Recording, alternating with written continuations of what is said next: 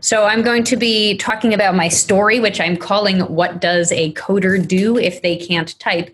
But I'm also going to be presenting a manifesto, which I'm calling Accessible Means Hackable, right? So I'm going to talk about my story, yes. And part of my story is about how I dictate my code and how disabled people take ownership over their adaptive technology. And then we have to talk, though, about why it's so hard to find adaptive technology that's hackable in the way that we need. And then I'm going to talk about you and what you can do to enable disabled people to serve their individual needs, but also because those of you who are able-bodied are only able-bodied for now. I'm sorry to break it to you. We are going to spend a little time talking about the care of your hacker hands, how you can take care of your body, and how you should respond once taking care isn't enough. So, first I want to talk about who I was. I'd been programming since the age of 12, and I was a PhD student studying computer science and machine learning, natural language processing. In my spare time, I also enjoyed programming in a variety of languages. I had other hobbies as well: martial arts, bicycling, knitting, needle felting. So I had a lot going on in my life. Now I'm going to talk about who I am.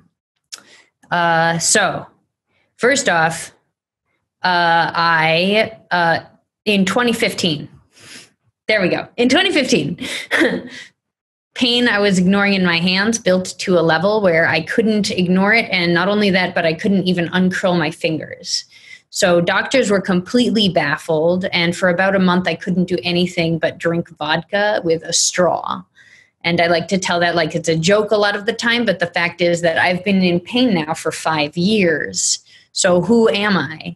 I couldn't do the same craft hobbies that I did. So I got into comedy, service work, social media overuse, and reading obsessively. I couldn't do martial arts or biking, but I needed a contact sport in my life, which is how I started roller derby. This is me knocking someone over. My roller derby name is Gaussian Retribution. Yeah, but what could I do about programming? I couldn't type. I couldn't write, and that's how I got into voice coding. Just by dictating all my code with Talon, I managed to resume my PhD. I've written code and papers on understanding the training dynamics of language models, trying to understand why they're biased towards linguistic structure, and I really enjoy my work. When just a few years ago, I couldn't imagine any path forward that didn't involve some kind of miracle cure. When you have a disability, every path forward requires that you ensure that technology serves your needs and not the needs imagined by someone else. So that means that your tools have to be hackable, and I'm going to use my case as an example. So Talon, it's a scriptable interface for dictating code. And the thing that sets it apart from a standard speech-to-text system, like the default one for Dragon or the built-in system on many computers, is that it offers a powerful API. So programmers can customize it with their own macros and scripts. So you can set specific commands that only work with a particular app, or even with a particular file extension. So that means you have separate keywords for working with a Python file or a C file. And there's a dedicated community who create individual libraries of commands. So there are people who make them for Perl or make them for Julia or for some random app. A lot of the basic functionality gets added. So keywords represent combinations of symbols, common commands like Command Shift S, but also like combination of symbols where you go open parentheses versus a function call that's two parentheses versus a command that says, oh, open parentheses, and also I want to dictate in between the parentheses, press a left arrow. It has its own phonetic alphabet. So if I wanted to say my own name, I would say sky near, air odd, made sit. Sky means uppercase. So the ability to have macros, though, is also really important. And when it comes to difficult to dictate commands and strings. For instance, I have a command setup that just repeats the previous command. So a common use case of this is I'm doing something like substituting a particular word with another word, and I don't want to do a global substitution because I want to check each individual word. So maybe the substitution command is annoying to dictate. So I would just say creek over and over again to repeat the previous command. Another command that I have set up is an indexed clipboard. Because it's so important to not have to repeat yourself a lot, it's useful to be able to have multiple ad hoc commands to represent strings. So you might use this to copy every variable name that you've dictated individually, so you can later refer back to them with easily pronounceable keywords, rather than having to repeat your like alphabet soup of abbreviations and underscores. So after selecting a particular phrase using my cursor control commands, I say clip keyword. And every time I want to enter the same phrase after, I say paste keyword. I therefore only have to dictate a particularly obnoxious variable name once. However, it does introduce the new challenge where every variable has two names, its written name and its spoken name, which exacerbates the difficulty of naming variables, the hardest problem in computer science. And by the way, when I do sarcastic quotes, I can only do this. That's one effect of my disability. Okay. This is actually one of a number of commands that are just re-implementations. I re-implemented that one from a previously popular voice coding system, which was called Voice Code. Because a lot of the Talon community came from the voice code community, it was useful for us to re-implement a lot of commands. Lots of people even replaced the phonetic alphabet that was used in Talon with a phonetic alphabet that was the voice code default, so they didn't have to learn a new phonetic alphabet. In a way, that kind of thing is probably recognizable to people who are power users of Emacs or Vim, where every user has their own config file. And in order to get the most out of a system like that, you really do have to know the scripting or the command language behind it. If you're looking to get into voice coding, the best way is to just look through all the different scripts on the Talon community repository. That way you can see the tools others find useful. There's no single standard set of commands or workflow. So it's just about what you find useful. And some people even use like eye tracking systems to replace their mouse. Now everyone probably wants a quick demo. The way I would say this is shrink integer, scoosh, word main, call, scoosh, kirkshock, word print prex coif phrase hello world Ricky semi. So yeah, in order to learn these commands, I added script gradually from the community repository, joined the Slack, pasted the command list on my wall at home in front of my desk. And also because that's not like the only place that I work, I also covered the whole wall around my bed with the printed out commands. So, and I would also pick a command of the day each day and try to use it. But it's not hard to find communities like Talon's, which are full of disabled people who are fulfilling their own needs and building their own tools and modifying those tools. So another good example is blind programmers. And a while ago, I talked to a blind programmer who's in my field about his setup, and he had this elaborate configuration built with Emacs Speak. So his browser, his messaging, any work he did was just a screen reader interfacing with Emacs plugins. And this actually isn't an unusual setup for a blind programmer who uses Linux. Now, I had a good friend from undergrad who also happened to be blind, and his screenreader was so elaborate, it had syntax highlighting and everything, And one day I asked him, oh, you use Emacs Speak, right? And he just laughed and said, I don't use Emacs as my operating system. And it turned out he used Orca, which is the screen reader that comes with GNOME. I just want you to think about this. Not only are there multiple options with elaborate configuration options that were developed by blind people for their own needs, but there are so many platform options that someone can make a selection based on what is, frankly, aesthetic criteria. They didn't want Emacs as their operating system, right? So that's the strength of the blind programmer community. It's basically a paradise as far as I can tell. It's this ideal world where everyone's able to make their own modifications that are appropriate for their own work. Even though there's a huge number of programmers with RSI, repetitive stress injuries, the number of programmers for people who don't want to use the number of platforms for people who don't want to use their hands is pretty limited.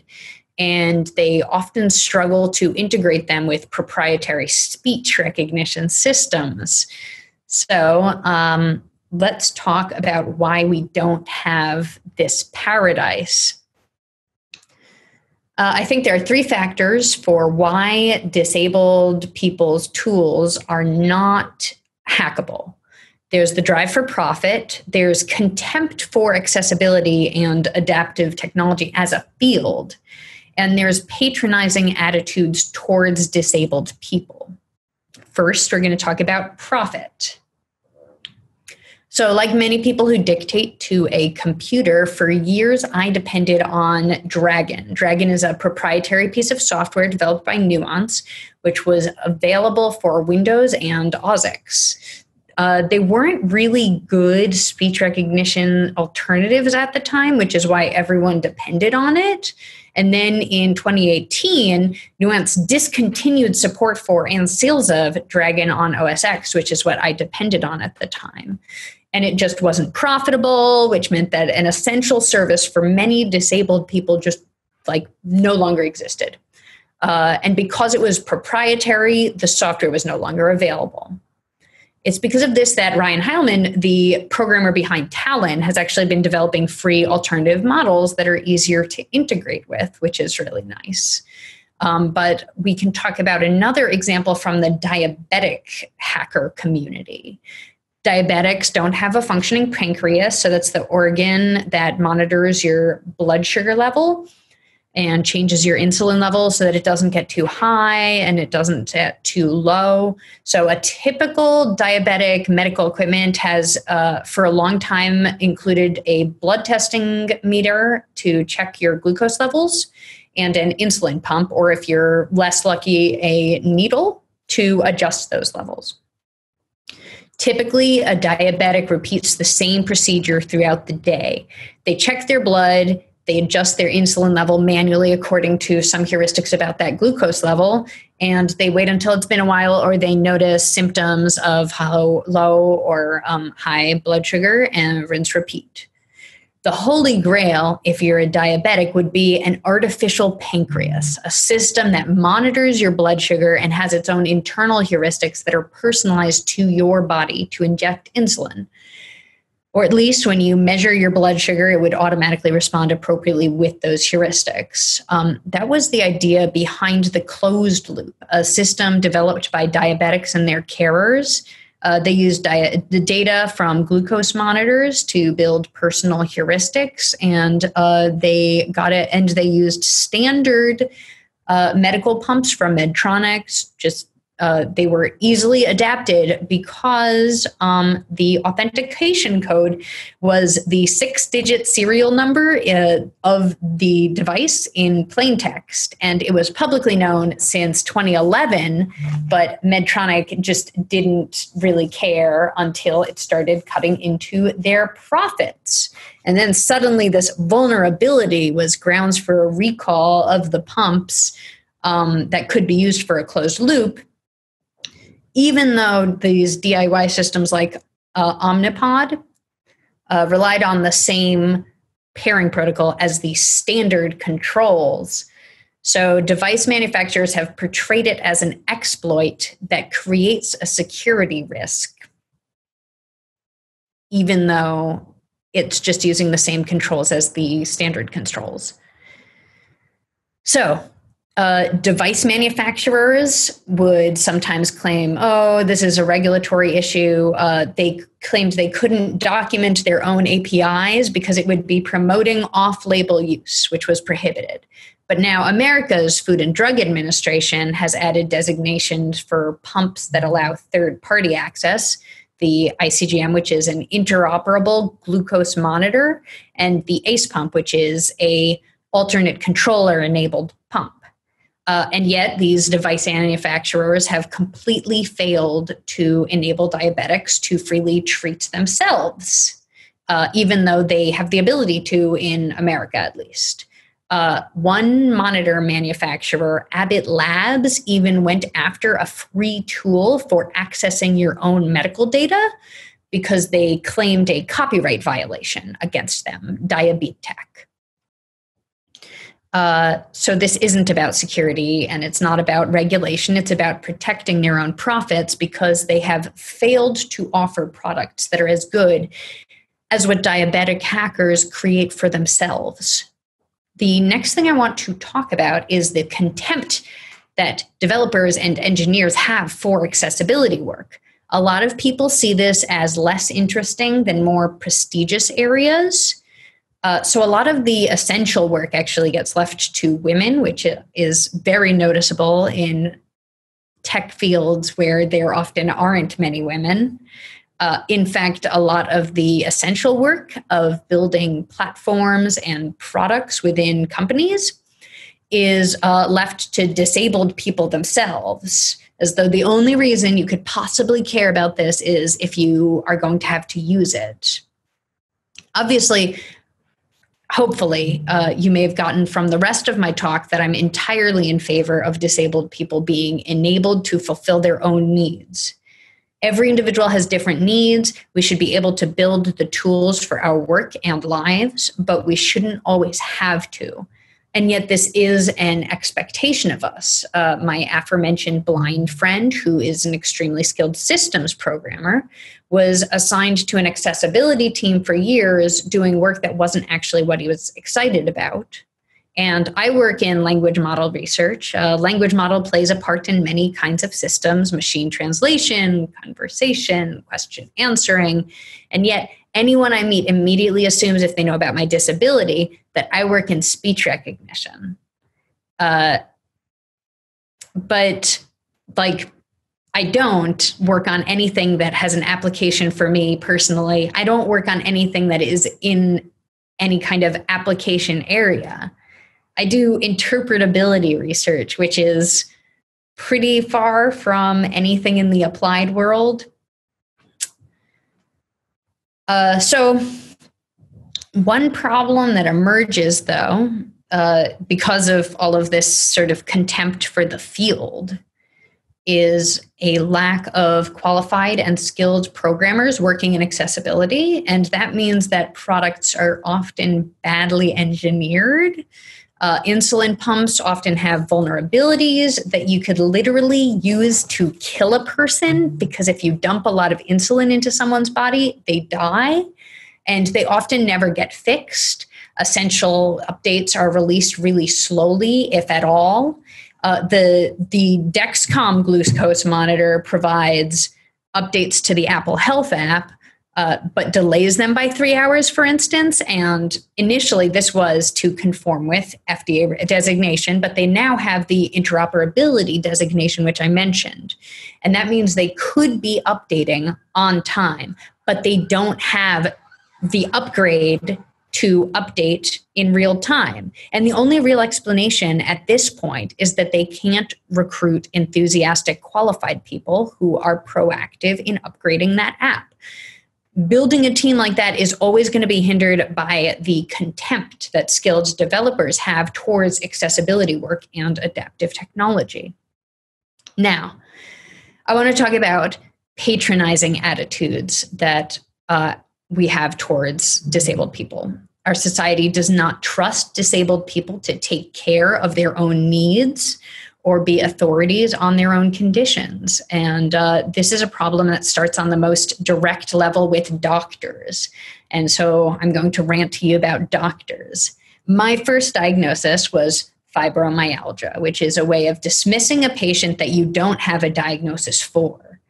So doctors will rarely try to actually find out the cause if they've already declared you have fibromyalgia, which is just like fibromyalgia. It's a way of repeating your symptoms back at you. But then the mechanism of my pain was discovered, which is small fiber neuropathy, which means I'm missing nerves that transmit heat and pain, which causes a kind of phantom limb syndrome kind of thing in my feet and hands.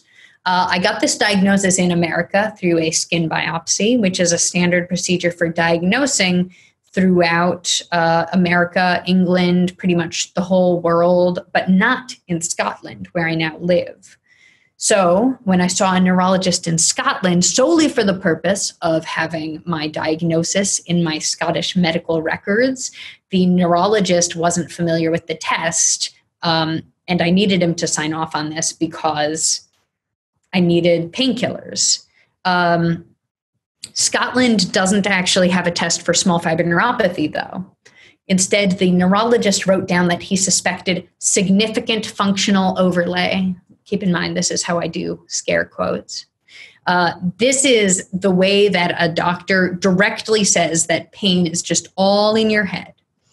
So that means when I next saw my GP, he refused to send me to any more doctors or prescribe me painkillers, and instead offered to send me to a psychologist who would help me to resolve the underlying issues that I had with my mother that were the underlying true cause of my pain.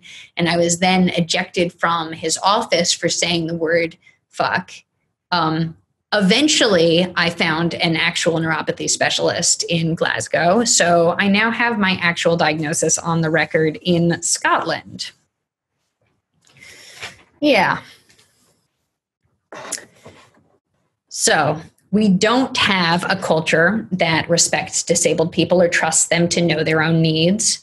The diabetic hacker community passes around nightmare stories about doctors that won't treat them because they aren't using the standard systems, but they have these really great shirts that say deliberately non-compliant. Yeah. But now I'm going to talk to you as an ally for disabled people. First off, consider working in accessibility tech. We need data scientists to develop better cybernetic medical technology. We need better data engineers to ensure that we have access to our own data, possibly in real time. And we need better developers in general who are aware of what's required of them to make a product accessible but secure. If you're an employer, you need to understand that you have to give disabled programmers space. This is especially true if they're in the early stages of learning to adapt to their disability. They're going to take time to learn to use new tools, and the kind of work they do might evolve. I spent a lot more time reading papers as an element of my research than I used to do when all I wanted to do was hack. But for me, my biggest allies have been people who find me private offices.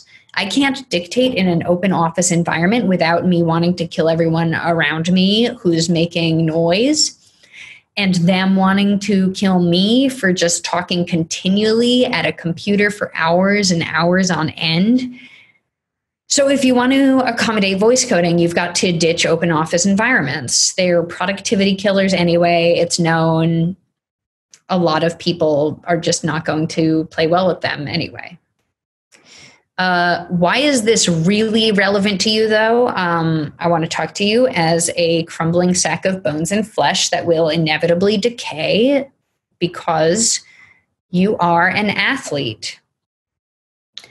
You are an athlete who sits on your ass all day using your fingers, which are like the bits of your bodies that are least well adapted to constant use. Normal athletes, like if you worked for football or something, have physical therapists and masseuses, and that's just part of their job. But it's likely that you don't have that as part of your job.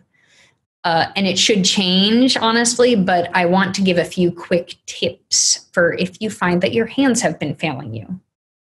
I'm going to explain this to you because I learned a lot, actually, about hands through my journey, since it took me over a year to get a diagnosis that's like, I don't have a repetitive stress injury. So yeah, I can tell you all about how the little arms on the end of your big arms, they are very delicate. So there are 3 big nerves going down your arm. There's the radial nerve that travels up the back of your hand. And if you feel pain there, it might indicate that you're crunching your wrist when you type with your palm facing too much upward rather than parallel to the forearm. I hope everyone can actually see that. The ulnar nerve then travels up the pinky, and I would say the most common injury to it in programmers is Emacs pinky, where you're constantly cording your hand to reach the escape key. The most common injuries, however, are the median nerve, which travels along the thumb and pointer finger, and that's the one you've always got to watch out for. Often, though, the tension or inflammation that you're dealing with isn't anywhere close to the hands. Keep in mind, your nerves might be pinched further up because those nerves do come out of the neck, and a lot of programmers have really bad posture. I'm not going to give you a big lecture about ergonomics because there's a lot of information available about that, but it might be worth looking into as an athlete. So, the most important preventative measure is going to be taking breaks. If you do some kind of Pomodoro time where you set a timer for 25 minutes and then take a 5-minute break, you're already doing really great. That's the ideal setup in terms of taking breaks. This is a weird piece of advice that I have found it really helpful personally. It's when you sit down at a table, don't lift your hands from below. Instead, bring them around and feel how much it opens your shoulder. Just like try it right now, because nobody's going to see you looking silly because you're all just at home. So like just feel how it changed your posture. The next piece of advice I have for you is that you should be taking breaks. If you want to prevent like the cording that I mentioned, that the Emacs pinky thing, you should actually be using both shift keys. A lot of people will rely on, say, the left side, which means that they press a key on the left side when they're stretching, and they stretch their hand to like reach both shift and that key. So if you try using the right key when you press the left-handed letter, then that can really help with pain, even if it's kind of hard to build up that habit. My next piece of advice is that you should be taking breaks.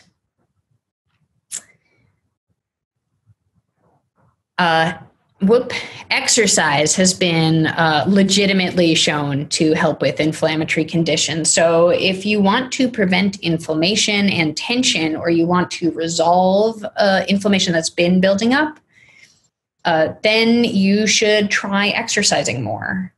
And my next piece of advice is that you should take breaks. I love this one. You can stretch or exercise during your breaks, and that's actually really good for you. So the only real radial nerve stretch I know is just stretching literally like the back of the hand. And here I'm doing it on the camera. I hope people can see me. Then the ulnar nerve stretch I know is a lot more fun if you can do it right now. It's like just try to do the weird glasses hands. And if you feel it along the side of your arm under the pinky, then that's doing a good ulnar stretch. And then the median nerve stretch that you should try is that you tilt your head to one shoulder, you take the opposite arm from that shoulder, and you just stretch it out and unfurl the fingers. And you should probably feel that stretch because probably your median nerves needs some loving. So, don't overdo that, by the way. Don't stretch all the time because that's also not good for you. Anyway, what if it's too late and you're already feeling a lot of pain building up? You can't type much anymore. First off, stop typing, stop using your phone, just take a break. Try using comfortable hand braces. I like ones that are specifically labeled as night braces because they're just enormous pillows that go on your hands. I actually use them for a different purpose, which is that when I go to conferences, I have these huge pillows on my hands. So when people try to shake my hand, they just shake the pillow so it doesn't hurt my hand. Normally, handshakes are excruciating. So just try that. And it's completely legitimate to try taking an anti-inflammatory if you're having pain from inflammation, especially because there's this inflammatory cycle. It's not very well understood medically, but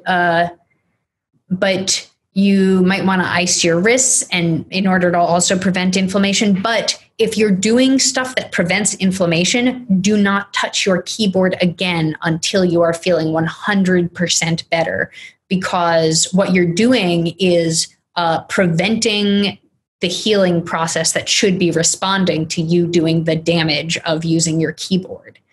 So responding to inflammation pain with anti-inflammatory strategies is fine, but don't keep hurting your hands while you're doing it. You might want to get some ergonomic keyboards or a mouse.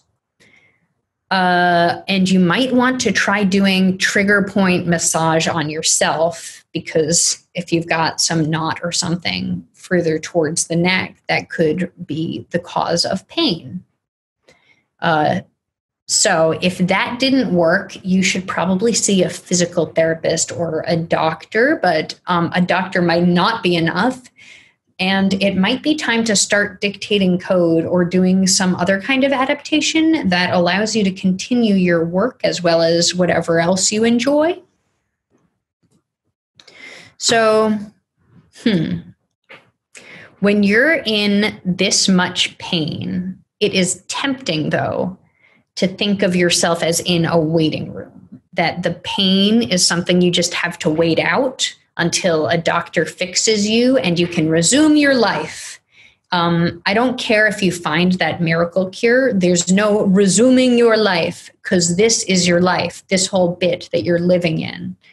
So do not let a year go by just trapped in the metaphorical waiting room. It took me a long time to realize that it was time for me to do things that made my life enjoyable in the moment, like learning to dictate code, rather than waiting for someone to fix me. But I needed that. And I needed to change how I was living my life in order to reflect what I could do. So I want to talk about one of my favorite books. It's this extremely skinny memoir. You just read it. It takes like an hour or two. It's called The Sound of a Wild Snail Eating. In it, the author is completely bedbound and unable to even just turn her head. She doesn't have the energy to read or follow a film or listen to music. So one day a friend brings her a bouquet of flowers and it has a snail on it, and she just watches the snail. And she watches that snail for like almost a year, learning its habits, developing this kinship with the slow, like neglected little creature. And she as she recovers, she learns about the biology of snails from like academic books, and the way that she talks about snails, it's like the way she talks about a snail in prose is it's got more like affection and attention than I've read in a lot of love poetry. And this author thought in the moment that she was in this waiting room waiting to recover, but she was just living this profoundly different life from what she was used to. And that's what you need to do. Inspiration words: stop waiting. If you are feeling like you've been in pain for a long time. So here I want to read one quote from it. As the snail's world grew more familiar, my own human world became less so. My species was so large, so rushed, and so confusing. I found myself preoccupied with the energy level of my visitors, and I started to observe them in the same detail with which I observed the snail. The random way my friend moved around the room astonished me. It was as if they didn't know what to do with their own energy. They were so careless about it. They were spontaneous. There were spontaneous gestures of their arms, the toss of a head, a sudden bend into a full body stretch as if it were nothing at all. Or they might comb their fingers unnecessarily through their hair. And the way that you experience the world does change like this when you become disabled, because you have to put so much thought into your body's new needs, because a lot of things that you used to take for granted become untenable. And like, you really do have to start thinking about how to adapt the tools around you so that they still can serve you. So one more thing. If you hear about someone overcoming what I've overcome and adapting to what I've adapted to, it's very easy to have one of two responses. It's, I could never do that, or it can't be that hard. And you have to let go of both of those, because it is that hard and you can do it. Okay. I am done with my talking section, or with that part of my talking. There's a Q&A. Cool. Yeah, thank you very much, Naomi. We do have a couple of questions from the Q&A, and everyone who's watching right now can still submit their questions.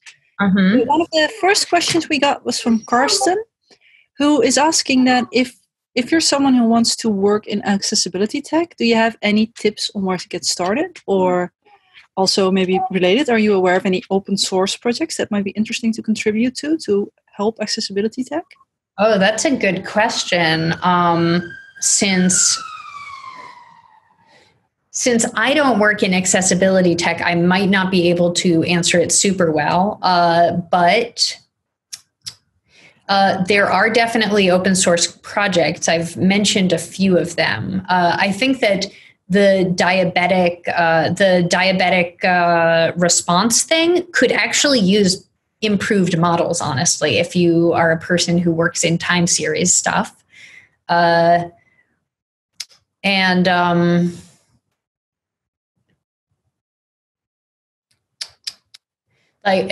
trying to think of specific open source projects that I've run into.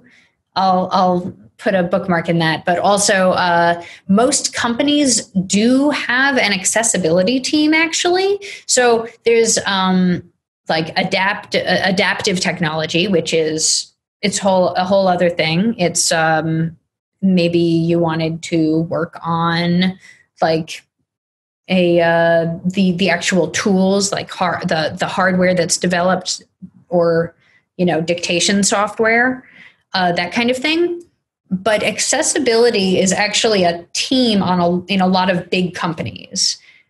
So one thing I would recommend is to just start thinking about how tools that you're already working with might be made more accessible, and who they are for, and how you might come up with a way to make them more freely available for everyone. So I think that's where I'm at in terms of that question. Yeah, thank you very much. We also have some other questions. Andrew asks if you have looked at Open Humans. I'm not familiar myself with Open Humans, but he says they're a foundation that provides a platform for aggregating data for patient-driven research. Mm-hmm. Have you heard of that? I actually haven't. I have run into there's the one that I've run into is actually one where you like post all of your information and then it's like there's a bounty for doctors to look at it. And I wonder how the stuff that's posted on okay, it's another one that I have to put a bookmark in anyway. But how the patients who post on looking for a bounty, like looking for a doctor who can tell them what's wrong, how they differ from people who are just going to post their data and hope that in aggregate it's meaningful. Yeah, there's a lot of this. I think is stuff that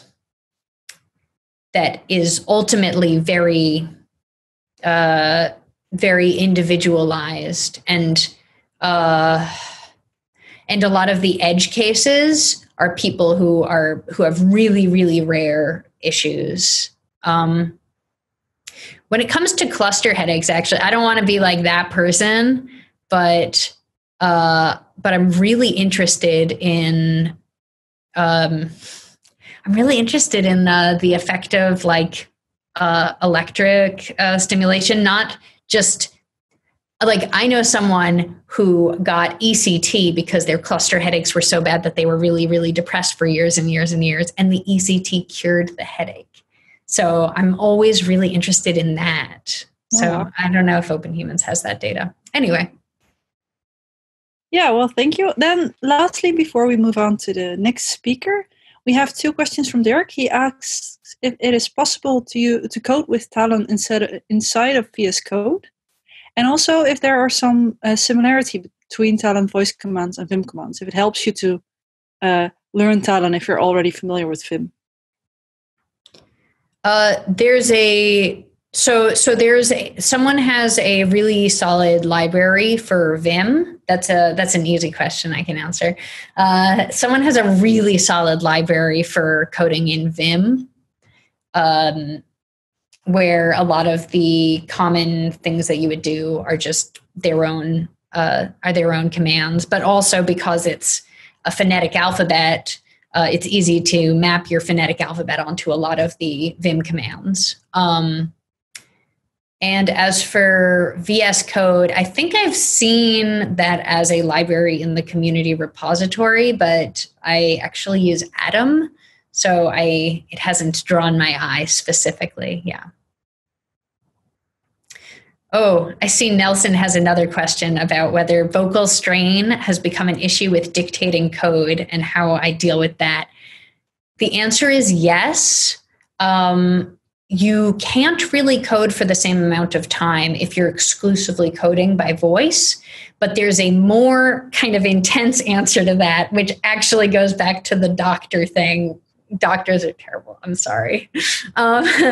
So I got tonsillitis in September, and it turned out to be antibiotic resistant, which I knew because I took antibiotics, and then it went away for like all of 2 weeks, and then it came back immediately. And I couldn't speak for any of that, and I couldn't write for any of that, and I couldn't type for any of that, which is a really frustrating existence. But the tonsillitis came back. And when the tonsillitis came back, I would go to my doctor every single week going, I can't speak at all. Because of my neurological issues, it was a very intense aggravation of a nerve. And my doctor every single week would give me a lecture about how you can't overuse antibiotics on things that are clearly just viruses. And then finally was like, this is just your condition. You're just going to be like this forever. You can't talk. That's just how it is. And you can't write. You can't type. Now you can't talk. That's the way that neurological issues go. And then I went to a dentist, and the dentist was like, oh, this is tonsillitis, which is something you can tell if you look in my mouth. Anyway, So a couple more recurrences of that tonsillitis, and I had to get a tonsillectomy. And after the tonsillectomy, I had complications involving the same nerve because that nerve had just been aggravated by months, by like over a month of untreated tonsillitis, and then months of like repeatedly having to suppress it with antibiotics. And that made it impossible to code.